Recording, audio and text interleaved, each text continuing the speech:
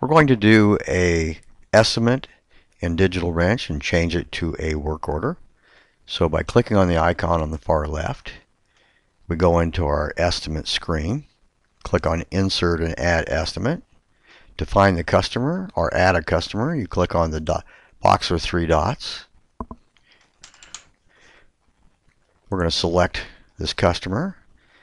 Then you can go to Lookup or Add to add your vehicle. You can add as many vehicles for a customer as you want. We're going to pick the Yukon. Then we're going to add our labor. You can add labor on a one-at-a-time basis for jobs that you don't do very often. Or if you create a labor list in the program, you can add from the labor list. So I can go to the belts section. I can replace the belt. I can go to the parts.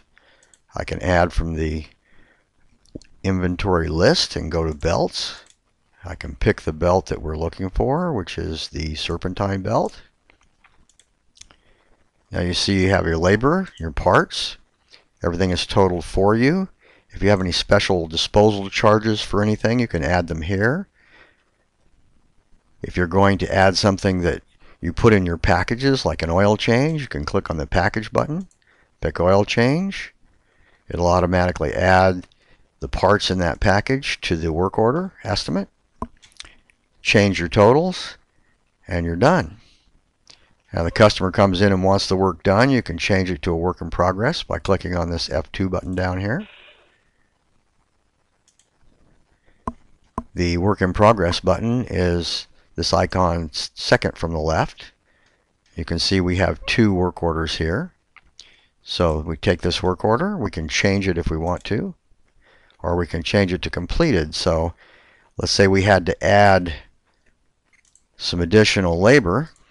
You could add 1 hour of work to this job. Type the description, pick your technician, and save that. So that's added to the work order that exists already. Just save the work order. When you're finished with it, you can change it to completed.